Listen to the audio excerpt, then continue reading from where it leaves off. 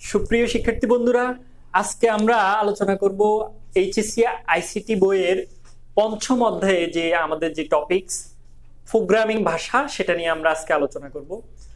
Programming ভাষা মূলত বলতে আমাদের আইসিটি বইতে মূলত যেটা বোঝায় সেটা হচ্ছে সি প্রোগ্রামিং।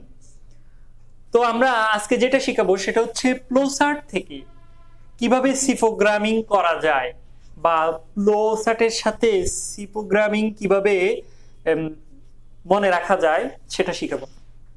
তো শুরুতেই একটা ফ্লোচার্ট বোর্ডে দেওয়া আছে, সেটা নিয়ে আমরা একটু আলোচনা করি।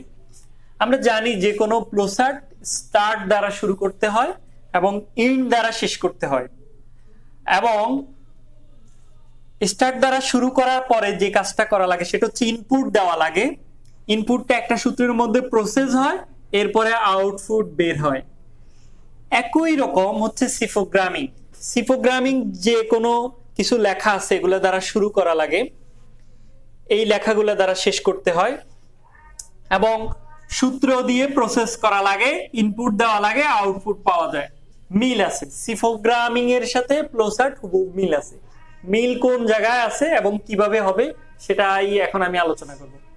তো ফ্লোচার্ট যেরকম স্টার্ট দ্বারা শুরু করা লাগে, সি প্রোগ্রামিং শুরু করা লাগে এই লেখাগুলা দ্বারা। এই লেখাগুলো আমাদেরকে এভাবে পড়তে হবে যে স্টুডিও ডট হেডার ফাইলটি হ্যাশ ইনক্লুড দ্বারা সংযুক্ত, কনিও ডট হেডার ফাইলটি হ্যাশ ইনক্লুড দ্বারা সংযুক্ত, মেইন ফাংশনটি প্রথম বন্ধনীর মধ্যে আবদ্ধ, সেকেন্ড বন্ধনী দ্বারা প্রোগ্রাম শুরু করতে হয়, সেকেন্ড বন্ধনীর ভিতরে মূল কাজগুলা করতে হবে।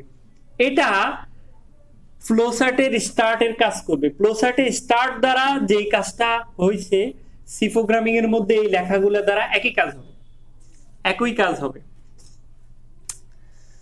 এরপরে ফ্লোচার্টের মধ্যে আমরা এন্ড দ্বারা শেষ করি।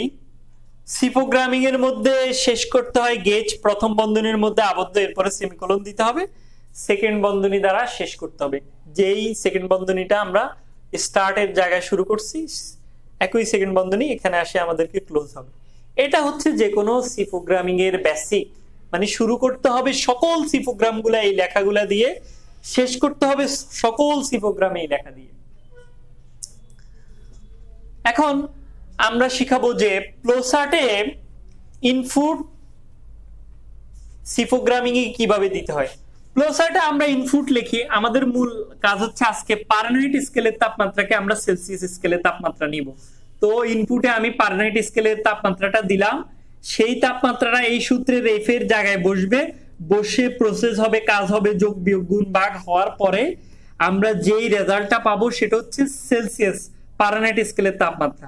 তার মানে আমি সেলসিয়াস স্কেলের তাপমাত্রা ফারেনহাইট স্কেলের তাপমাত্রা দিলাম, সেটা সূত্রের মধ্যে প্রসেস হয়েছে, আমি সেলসিয়াস স্কেলের তাপমাত্রাটা পাবো। তো এখানে ইনপুট দেওয়ার জন্য আমি শুধু ইনপুট এফ লিখে দিয়ে দিছি, এটা ফ্লোচার্টের জন্য ইনপুট হয়ে গেছে। কিন্তু সি প্রোগ্রামের জন্য ইনপুটটা এভাবে হয় না, সেখানে কিছু লিখতে হয়। সেটা কেমন? এখানে যেরকম আমি ইনপুট লিখছি, সি প্রোগ্রামিং এ ইনপুট লিখতে হলে আমাদেরকে প্রিন্ট এফ লেখা লাগে, সেটার ভিতরে ইনপুটটা লিখতে হয়। তো প্রিন্ট এফ লিখে কোটেশন দিয়ে আমি লিখলাম যে ইন্টার ভ্যালু অফ ফারেনহাইট, ফারেনহাইটের মানটা দাও। এখানে বলছি যে ইনপুট এফ মানে ফারেনহাইটের মান দাও, এখানে ইন্টার ভ্যালু অফ ফারেনহাইট, ফারেনহাইটের মানটা দাও, একই কথা। তো ফ্লোচার্টে আমাদেরকে ইনপুট এফ দিলে হয়, আর সি প্রোগ্রামিং এ আমাদেরকে এই পুরো লেখাটা লিখতে হয়, ইজ ইকুয়াল দিয়ে কোটেশন দিয়ে এটা শেষ করতে হয়। কিন্তু এটা দিলেই শেষ হবে না, এটার সাথে আরেকটা জিনিস অ্যাড করা লাগে, সেটা হচ্ছে স্ক্যানএফ। ইনপুটের ক্ষেত্রে প্রিন্ট এফ এর পর পরে আমাদেরকে স্ক্যানএফ সংযুক্ত করা লাগবে। তো স্ক্যানএফটা হচ্ছে প্রিন্ট এফ এর একটা ব্যাখ্যা। সেটা কেমন?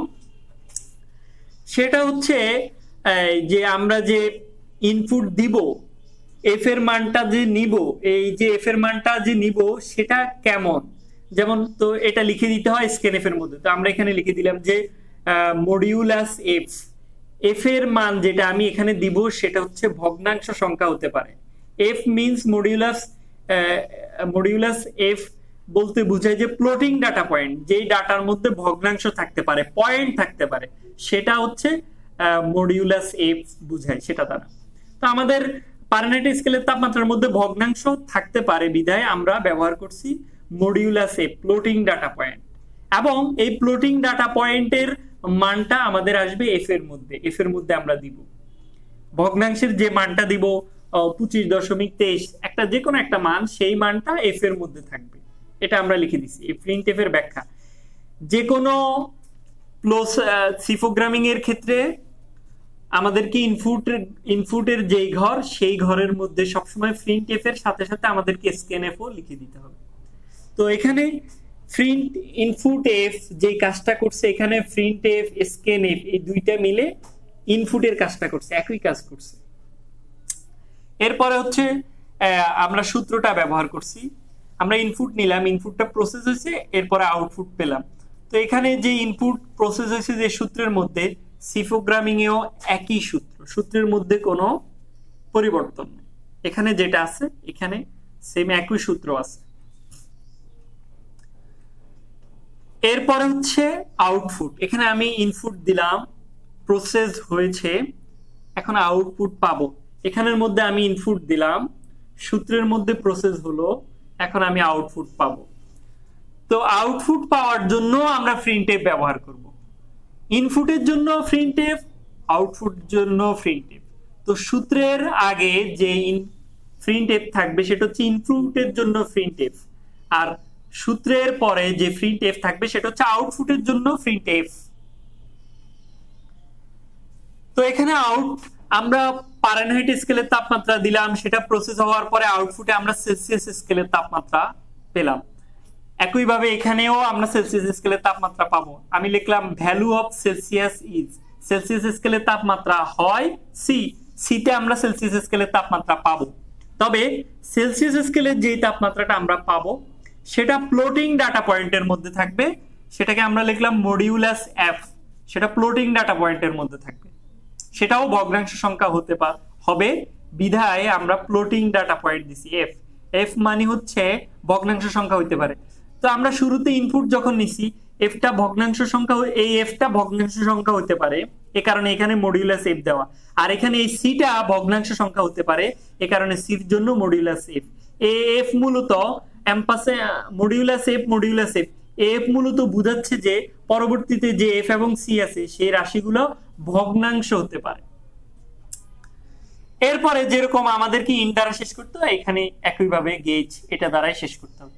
তাহলে আমরা যেটা দেখলাম সেটা হচ্ছে ফ্লোচার্ট এবং সি প্রোগ্রামিং এর মধ্যে তেমন কোনো পার্থক্য নেই।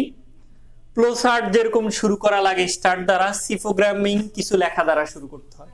ফ্লোচার্ট যেরকম শেষ করা হয় একটা ওয়ার্ড ইন দ্বারা, সি প্রোগ্রামিং শেষ করতে হয় দুইটা লেখা দ্বারা। ফ্লোচার্টে যেরকম ইনপুট দেওয়া লাগে দুইটা ওয়ার্ড দ্বারা, সি প্রোগ্রামিং এও ইনপুট দেওয়া লাগে, তবে সেখানে অনেকগুলো ওয়ার্ড ব্যবহৃত হয়, এগুলো আমাদেরকে মনে রাখতে হবে। ফ্লোচার্টে যে সূত্রটা ব্যবহৃত হয় সি প্রোগ্রামিং এ একই সূত্র ব্যবহৃত হয়, সেখানে কোনো পরিবর্তন নাই। ফ্লোচার্টে যেরকম আউটপুট বের হয় সি প্রোগ্রামিং এও আউটপুট বের হয়, তবে সেই আউটপুটটা লিখে দিতে হয়। পার্থক্য এতটুকুই। আর এখন তোমরা বলতে পারো যে আমাদের এই ফ্লোট সি এবং এফ এটা কেন লিখলাম, এটা তো আমাদের ফ্লোচার্টের মধ্যে নাই।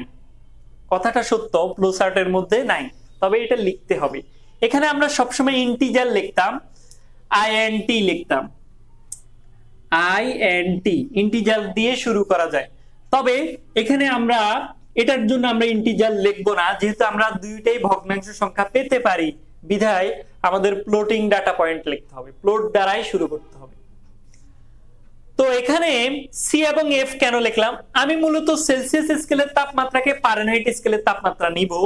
আমি ইনপুটে দিব ফারেনহাইট স্কেলের তাপমাত্রা, আউটপুটে পাবো সেলসিয়াস স্কেলের তাপমাত্রা। মূলত আমার কাজ এই দুইটা নিয়ে, সেলসিয়াস স্কেল এবং ফারেনহাইট স্কেল। এ কারণে এই দুইটা ইনপুট শুরু করার আগে দিয়ে আমাদেরকে দিয়ে দিতে হবে। প্লটের মধ্যে সি এবং এফ নিয়ে আমি কাজ করি, এটা আমাদেরকে আগে দিয়ে দিতে হবে। এবং সি প্রোগ্রামিং এর মধ্যে আমাদেরকে যে কথাটা সবচেয়ে গুরুত্ব সহকারে মনে রাখতে হবে সেটা হচ্ছে প্রত্যেকটা ফাংশনের শেষে আমাদেরকে সেমিকোলন ব্যবহার করতে হবে। সেমিকোলন যদি আমরা ব্যবহার না করি তাহলে আমাদের সি প্রোগ্রামটা কাটা যাবে। যেমন আমি সি এবং এফ এর মাঝখানে কমা দিলাম, কিন্তু এই কাজটা শেষ, সেমিকোলন ব্যবহার করলাম। আবার print F, enter the value of Fahrenheit is equal to bracket শেষ করলাম, এরপরে কি দিলাম সেমিকোলন দিলাম। স্ক্যানএফ এ floating data point ampersand F ব্যবহার করার পরে কি দিলাম সেমিকোলন দিলাম। সি ইজ ইকুয়াল টু সূত্রটা ব্যবহার করার পরে শেষে কি দিলাম সেমিকোলন দিলাম। Print F the value of Celsius is এই লেখাটা লেখার পরে শেষে কি দিলাম সেমিকোলন দিলাম। গেজ লেখার পরে কি দিলাম সেমিকোলন দিলাম। এইগুলোর জন্য সেমিকোলন দিতে হবে, আর বাকি এটার জন্য লাগবে না, এগুলোর জন্য লাগবে না। এই সেকেন্ড বন্ধনীর মধ্যে দ্বিতীয় বন্ধনী যেটা আছে, দ্বিতীয় বন্ধনীর মধ্যে আমাদের মূল কাজটা হবে, দ্বিতীয় বন্ধনীর মধ্যে মূল কাজটা থাকবে।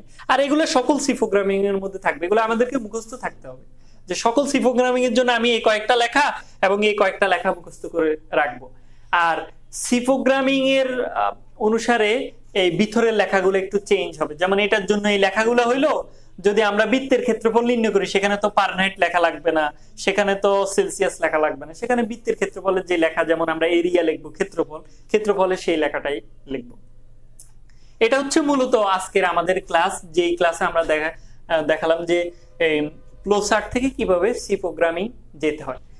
এখন অনেক স্টুডেন্ট আছে যারা ফ্লোচার্ট কি সেটাই জানে না, বা ফ্লোচার্ট কিভাবে করতে হবে সেটা জানে না। সেটার জন্য আমার একটা ভিডিও আছে, সেটার মধ্যে আমি শিখিয়েছিলাম যে কিভাবে ফ্লোচার্ট করতে হয়।